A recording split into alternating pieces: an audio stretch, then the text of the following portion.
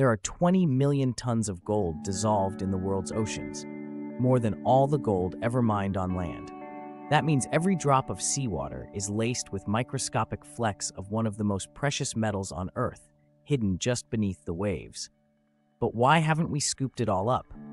The gold is so diluted that extracting even a single ounce would take processing millions of tons of water. The technology just isn't there, yet.